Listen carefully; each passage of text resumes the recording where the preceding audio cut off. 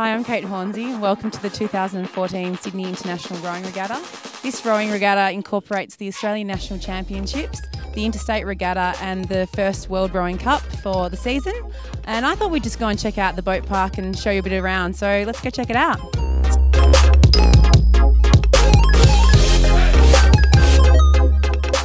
Okay, so rowing falls into two different categories, sculling and sweep. Sculling uses the smaller blades and each athlete has two.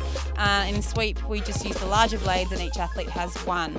I'm predominantly a sweeper. I've spent most of my time in the pair 4 and 8 and just have the one oar, and we often get criticised, you know, we can't handle 2 oars, we can only handle one, we're not as good as those scullers.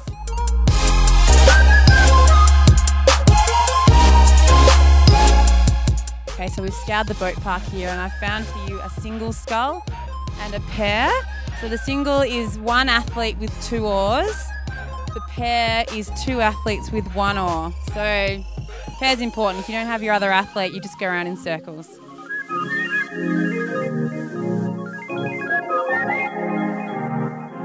Now we find ourselves in the open area, and as you can see behind me there are a lot of athletes here.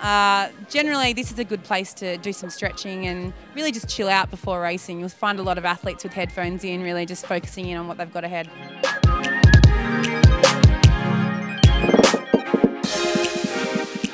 Right, now we find ourselves in the warm-up bay, and you'll see the athletes behind me on the watt bikes and the rowing machines. It's basically, this is where people come to prepare for racing and come and cool down.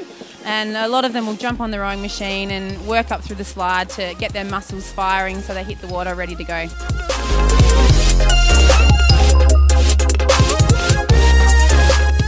So we're on the boat landing now, and this is the final place that the coaches have their last say to the athletes before they're out there on their own ready to race. So the athletes will bring their boats down, carry them on their shoulders down, put their oars in and push off from the landing and start their warm-up.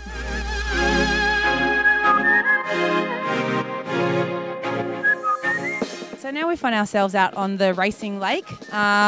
It's 2,000 metres long and 8 lanes wide. This is actually the very course that hosted the 2000 Olympic Games. Generally we find the fastest crews in the middle lanes, but there's always an exception to the rule with some sneaking up on the outside.